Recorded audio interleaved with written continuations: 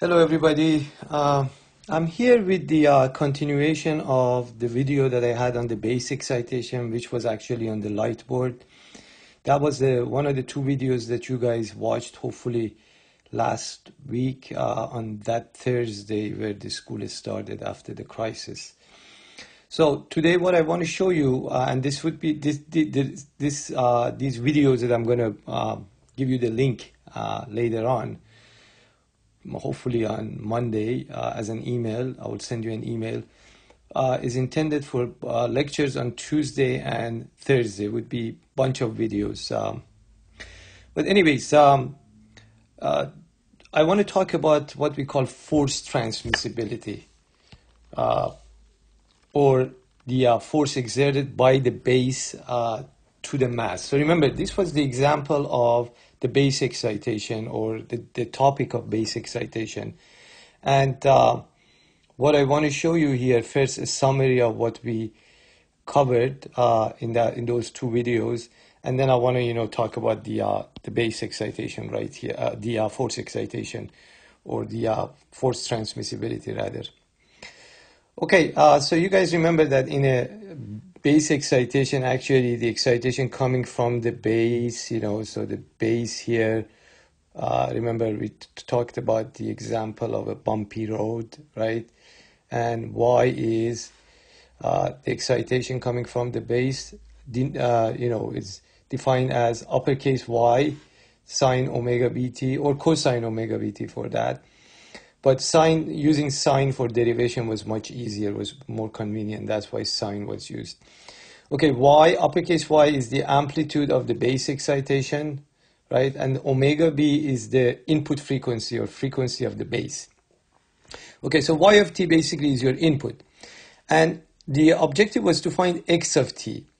And in particular, not the total solution, but rather just the particular solution, which is also known as the steady state solution. So you guys remember that we drew the free body diagram and we came up with the equations, and then in the second video on the light board I showed you the format of the solution. But just quickly, if we assume a solution, a particular solution, which is also known as steady state, so SS here means a steady state, some amplitude x times cosine or sine omega bt minus some phase angle beta, right? Then X is called the steady state amplitude, right? And then it could be shown that X is equal to Y, which is the amplitude of the base excitation, equal to this bracket, which involves frequency ratio and zeta. But be careful, guys, this whole thing is under a radical, or raised to power 1/2. Okay, so this whole expression, if you can put it under the radical if you want, or you could raise it to power 1/2. Anyways, remember, guys, frequency ratio is omega b over omega n, and zeta, you guys hopefully by know how to calculate that. All right, but it is more convenient to put it in the non-dimensional form, and you guys remember that one of the reasons we put this in the non-dimensional form, then we could graphically show how x over y will change as a frequency ratio, and then at frequency ratio 1, you see what happens, we reach kind of the peak and so on for different value of zeta.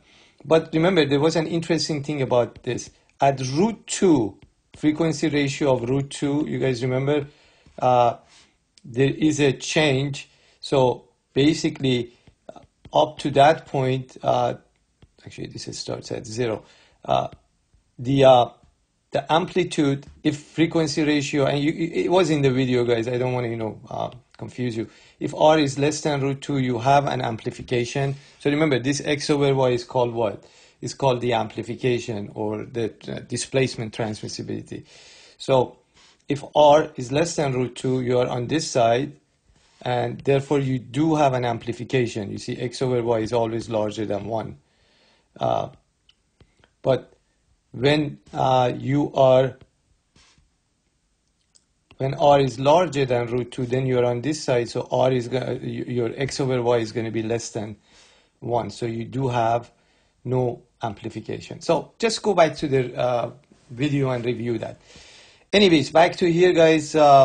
Now the objective is to talk about the force transmissibility. Or in other words, we want to determine the amplitude of the force exerted by the base to the mass. So you guys remember, if you drew the free body diagram, and I have it in another video, these are basically the forces combination of the force of a spring and force of the damper.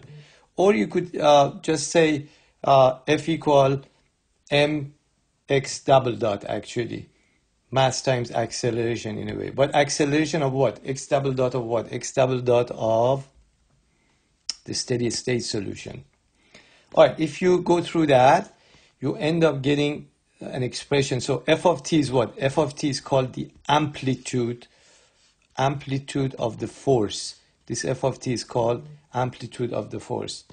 And that's equal to ky r squared times this expression. Now, the interesting thing is that if you take y and multiply it by this bracket, y times this bracket, you see that? Y times this bracket is equal to what? X. So that's why underneath I said that amplitude of the force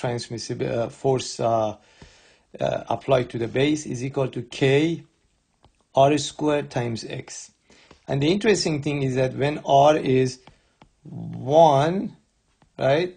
When r is equal to 1, then this amplitude of the force simply becomes k times x, which is basically the force of the spring, which is an interesting outcome. All right, guys, I'm going to come back with quickly with an example of this this concept, both for displacement transmissibility and also the force transmissibility or amplitude of the force.